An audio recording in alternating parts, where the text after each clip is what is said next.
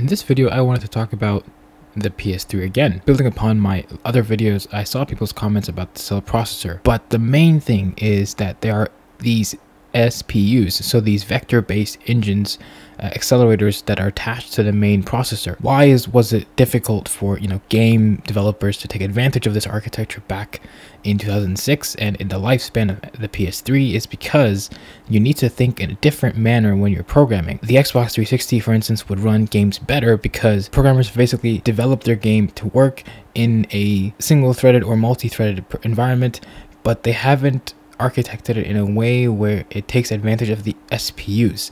The SPUs was a new concept. I think it's still a new concept in 2024 going forward, because the idea of having accelerators do the heavy lifting of vector-based or math-focused performances such as physics, lighting, whatever, and you dilute your program in such a way that all that heavy lifting is done by those vector-based accelerators, and then your core, your CPU can do the rest of your computation.